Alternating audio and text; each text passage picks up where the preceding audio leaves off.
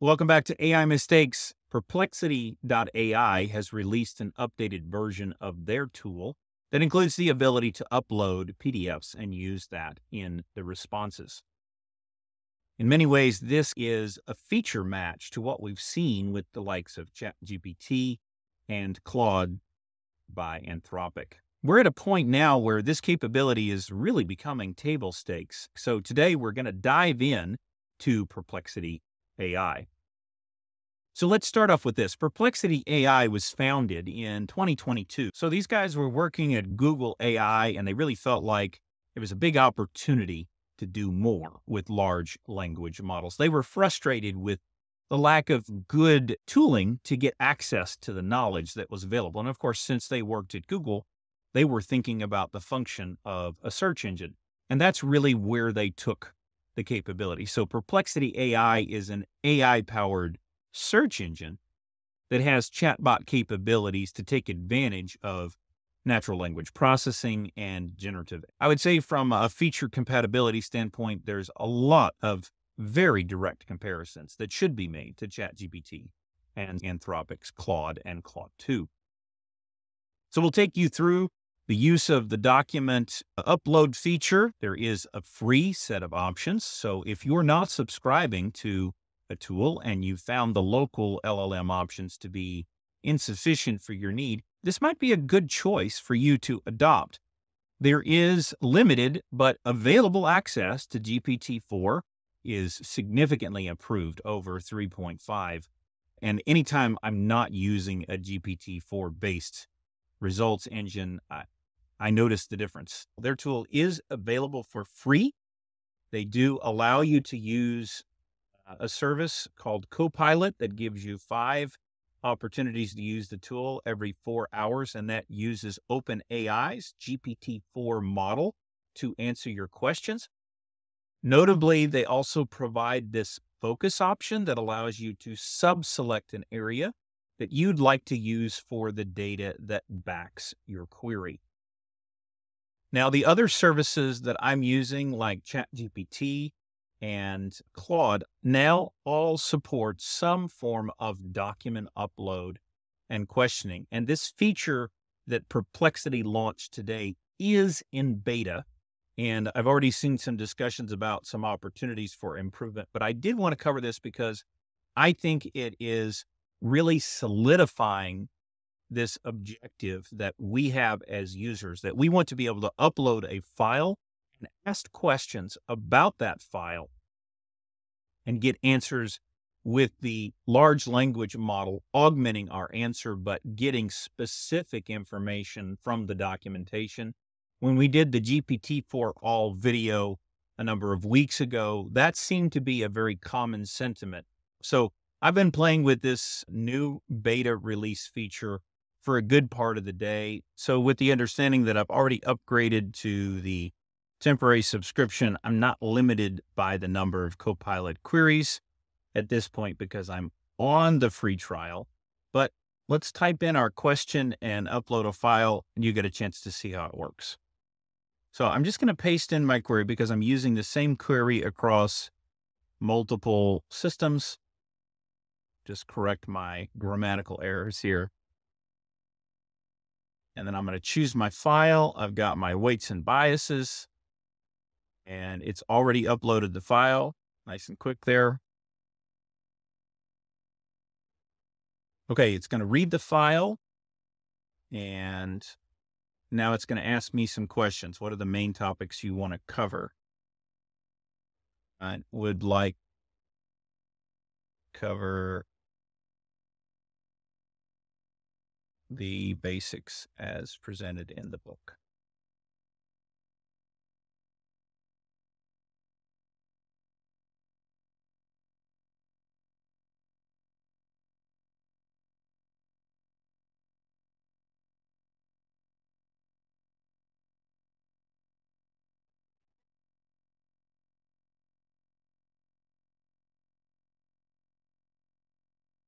So it's providing a good outline. It's using the information and citing it at the top, telling me where it's getting the information. You see here, we've got Webflow, we've got some documentation.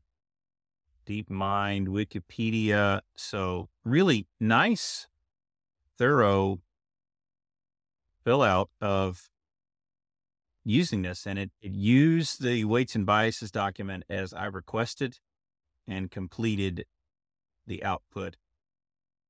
Really good results. I'm pretty happy with this. It does remember your sessions across devices. They had an iPhone app that was available even before ChatGPT released their iPhone app. They have been all over the space, really breaking in and bringing features, in some cases, well before some of the other providers. So it is appropriate for us to talk about them. I think they are a company that's providing capability that's unique and different from the others.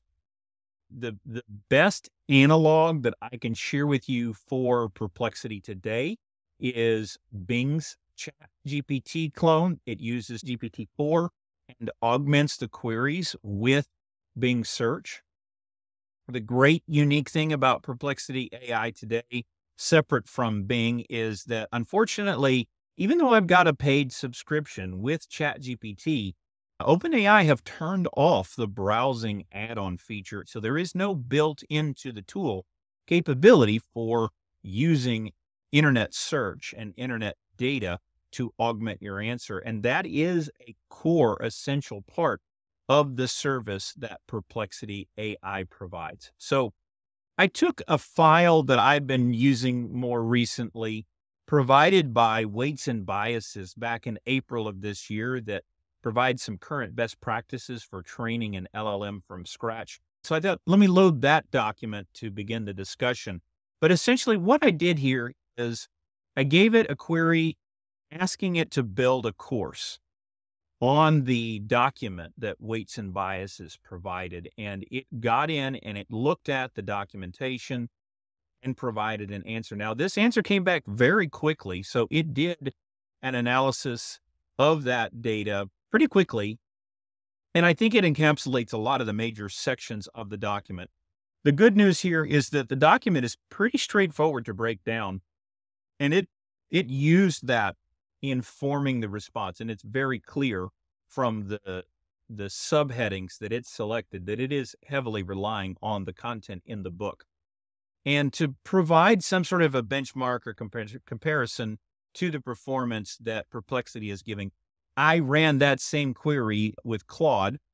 Claude has had the ability to upload documents for quite some time. And Claude's notable capability is that it now can work with up to 100,000 tokens. So you can upload a very large book. I would say from a summary and large token basis that Claude is really the winner in this space. So it is a valuable contributor to the discussion. And then, of course, I've been using ChatGPT for a while. Now, the workaround that I've been taking advantage of in ChatGPT is actually a Chrome plugin that provides a switch for web access. That's been a very good workaround for me because I have all of my work and I tend to use a lot of the capability for ChatGPT for my other occupational needs and recreational needs. So my life is really in ChatGPT and I use it most often. I also find that the GPT-4 model inside ChatGPT, coupled with their capabilities in the code interpreter plugin, are really valuable. So that's still my go-to choice. But when you look at the answer that ChatGPT came back with, what you see is that, as expected, even though the GPT-4 model is available to Perplexity AI, you are getting a different answer in ChatGPT than you would get from Perplexity. And then Claude is providing yet a totally different interpretation on its own. The Claude answer is actually quite a bit shorter, which I was a little bit surprised at. Historically speaking, what we've seen from Perplexity is that it tends to provide really good answers that are directly sourced. So if you are having to provide information that really is news or factually based, it's pretty valuable because it will directly include those sources. And as I mentioned earlier, when you do the search, you have the ability to choose the focus The other notable inclusion that's less relevant today than it was a few months ago is ChatGPT now has the Wolfram Alpha plugin that lets you do the math, but they had this capability, the knowledge engine built in. And, the real advantage here, of course, is that you can use Perplexity without a paying subscription.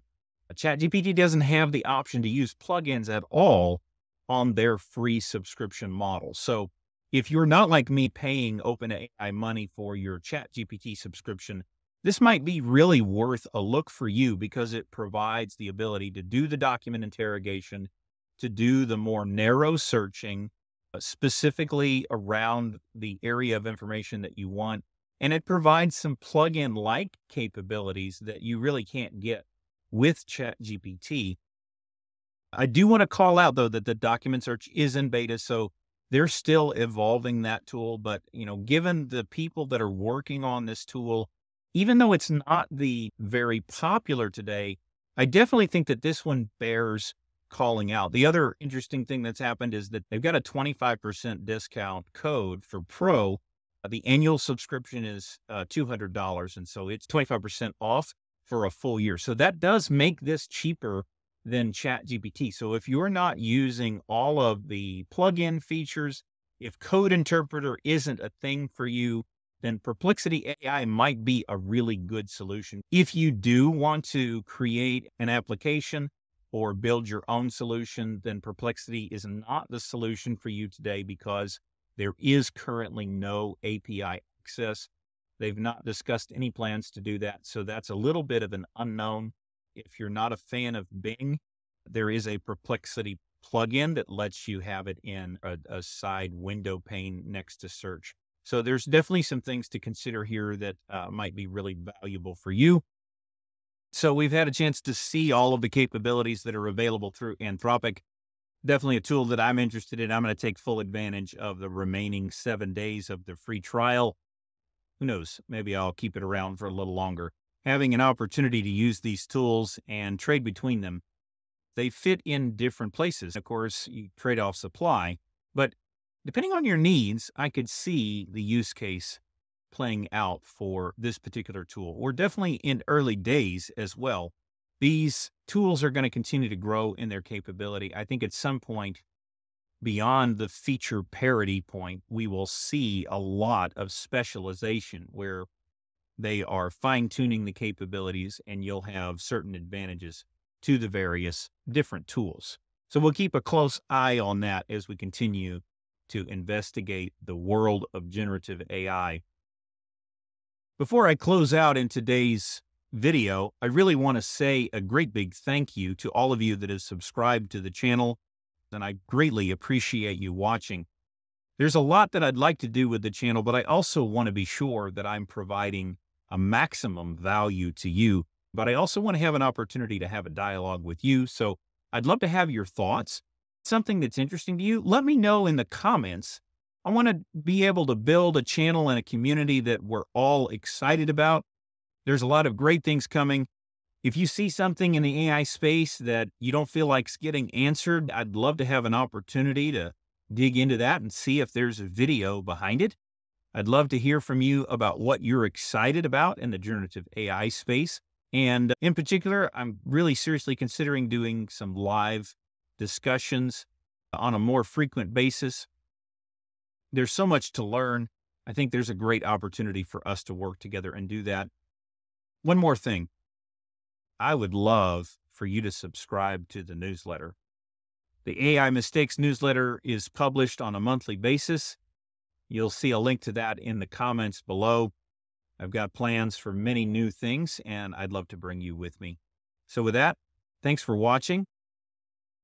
Go make some mistakes.